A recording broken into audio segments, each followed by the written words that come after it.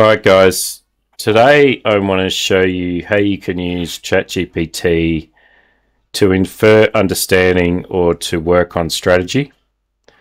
So I think it was Monday 9th of September, so yesterday this newspaper article from The Guardian came out with 15 Australian universities to have their international student cap slashed. And in this article they've actually given us a table of the proportion of enrollments in 2023, the number they had in 2019, where that went up to in 2023, what the new cap on 2025 is, and what the percentage change is. And it's very random. Like ANU down 14.5%, Southern Cross Uni up 38%, University of New South Wales down 14, Notre Dame up 140. So it appears that they're trying to transfer students into different parts of the sector, but you don't know why. Like, what are they trying to achieve here, and why have these caps been added? So what I'm going to do is I'm going to grab this list. Now, let's do it for Victoria. So please review the following table and remove all the non-Victorian universities.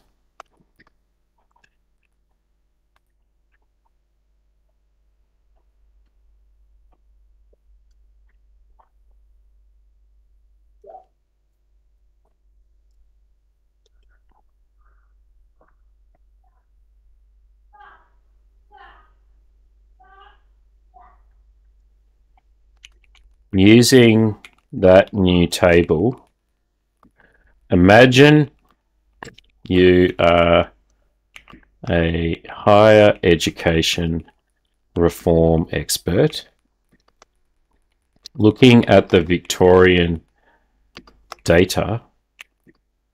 What strategies do you think the universities could employ structurally through merger, acquisition, partnerships to improve the overall efficiency of the sector in the state of Victoria?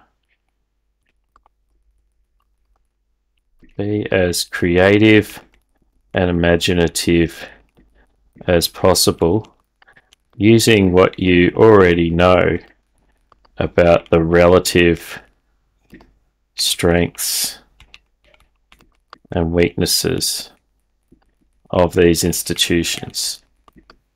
Okay, so what we're going to do is so we've given it an intent, like who the person is. So you are a higher education reform expert. You look at what strategies could they look to structurally through merger, acquisition, partnerships to improve the overall efficiency of the sector, and be creative and imaginative. So you want it to think outside the box, and you also want it to look at what it already knows about these educators. So this has, a lot of data on these universities, and so it will be able to infer stuff itself. So let's run that.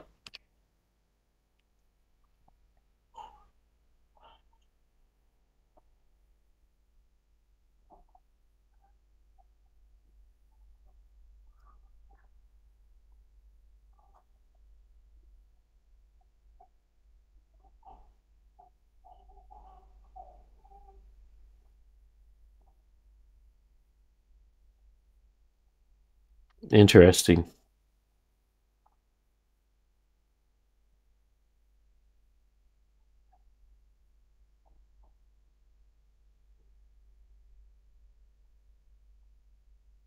Ugh. I don't think this is going to happen.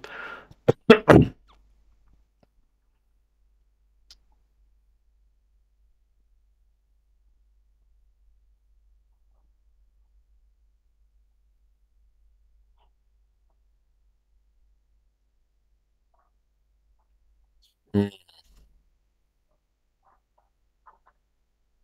Yeah, that makes sense. Block learning models. Um, Deacon.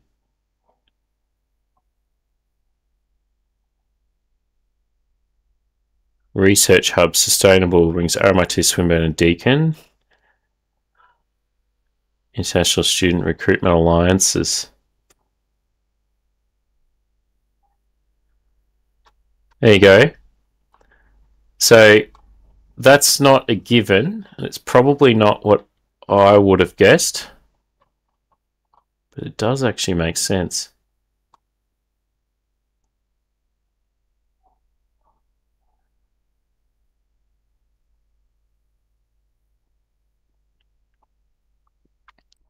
Monash and Latrobe makes geographic sense. RMIT and Swinburne makes geographic sense. I would say if this was going to happen, they would probably have to divest all the TAFE stuff and just leave some good stuff and use the campuses, but I don't see that one happening. This one's really interesting. This I could see happening. Deacon has done a lot around experience. Yeah. So as you can see, I've taken some data out of a newspaper article and come up with a whole series of things about what might happen. But looking at the variables, if we just asked it, could we see any other combinations and what might be likely?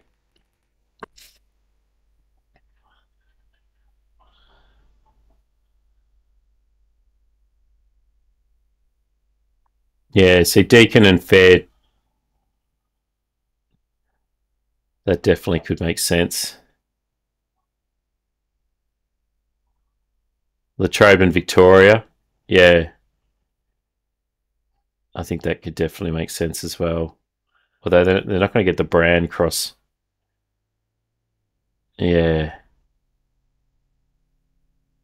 See, it's just guessing, but it gives you a way to scenario model. Yeah. This one geographically makes a bit more sense to me, and probably more the vocational stuff. So you could get the feeder stuff from Vietnam through into Victoria University to strengthen them up, and shift a lot of that stuff off to TAFE. And it would probably up RMIT's TAFE capability. Yeah, this is not going to happen. But yeah, you get the idea. You can just look at data and start to explore possibilities, which is really interesting. Check it out.